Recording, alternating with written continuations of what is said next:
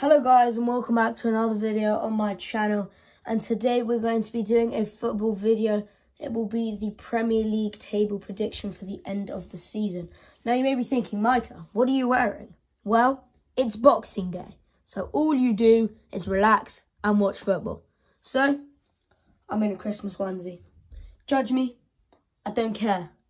Do what you want. Let's get into the video. So we're going to go from back to front. So in 20th place, I have Sheffield United. They've got, I think, 1 point this season. It's just not good enough. They haven't been doing well. One of their centre-backs got injured and the whole Chris Wilder overlapping centre-backs hasn't been working. So I think they will be rock bottom of the table. In 19th place, I have Fulham. Now, they've not been good enough. They haven't got results. They have a couple of okay players, Loftus-Cheek, Lookman, but it's just not there. Like they're not going to be able to survive. Yeah. So in 18th place, I have West Brom. They also have good players: Dean Garner, Conor Gallagher. We obviously got the West Brom career. You should go check that out. Just uploaded episode 3. But Big Sam, avoiding relegation specialist, but he won't do it. I'm sorry, but the team's just not good enough to do it. Like, they'll come 18th, but that's the max. In 17th, we have Burnley. See, Burnley under Sean Dyche, they've done really well over the last few years, despite an extreme lack of funds going into the club. After an awful start by Burnley's high standards, they've started picking up results, and I think they will just stay up because of their solid defence and Sean Dyche's managerial class in a 4-4-2 formation. Okay, in 16th, we have Brighton. Brighton, one of the worst squads in the league, but under Graham Potter, they play really good football and dominate games. But due to their squad, they do not get results. But because of Potter's managerial knowledge, I think they will stay up. And also, they have Tariq Lamptey. Fact. It's just that. It's just that. It's just that. In 15th, we have Newcastle United.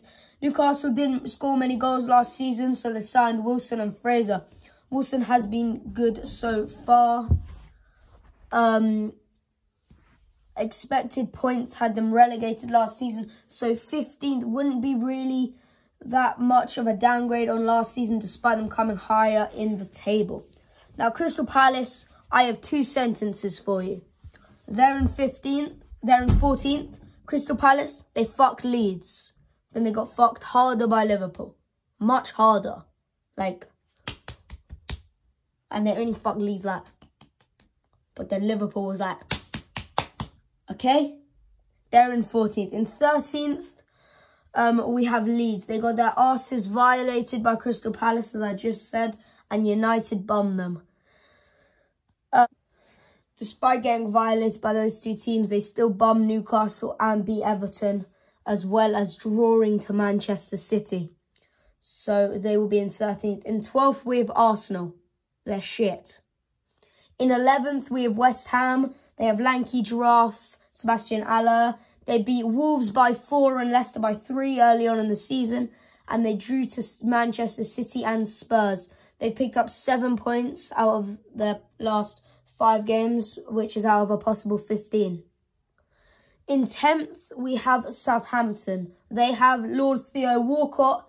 They've beat Everton and they've drawn to Chelsea. And they have picked up, as well as West Ham, 7 out of 15 points in their last 5 games. In 9th, I have Aston Villa. They beat Liverpool 7-2, obviously. That was good. Grealish is on top form, and as well to have Barkley. The creativity they're both creating, well, for Ollie Watkins up top is just really, really class. They've also got 7 out of their last possible 15 points, but they were lost to West Ham and Brighton. In 8th, we have Wolves.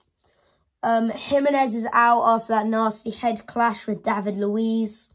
They lost to Burnley and Villa, but they did beat Chelsea and Arsenal. And they've picked up 6 out of a possible 15 points in their last 5 games. Now in 7th place, we have Everton. They beat Leicester, Spurs and Chelsea. but they did lose to United and Burnley, and they lost to United and drew to Burnley and lost to Leeds. So it's a bit of a mixture, but beating those 3 top 6 sides was really up there for me, as well as having Carlo Ancelotti, they have James Rodriguez, Calvert-Lewin is unmatched this season. It's unreal. Now, moving into the top 6, this is where it gets exciting. In 6th place, we have Leicester City. They beat Manchester City 5-2. They beat Spurs 2-0. Obviously, as I said before, they lost to West Ham 3-0 and Fulham 2-1 and Everton 2-0. But the thing is, they're just a top team. Like, the title wins are 15-16 compared to the team they have now. It is unreal that this team hasn't won the league, but that one did. It's ridiculous. Yes, them in 6th.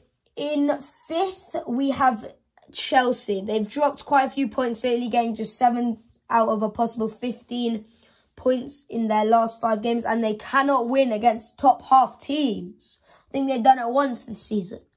Like, that is not good enough when you're spending £222 million in the summer. And playing Werner on the wing, it brings balance to the team because you have Abraham up front, but you cannot score on the wing. He cannot score. He's like freaking Aubameyang. He just can't score. Now moving into the top 4, we have Man United in 4th place. They beat Leeds 6-2 and they've got 13 out of a possible 15 points in their last 5 games.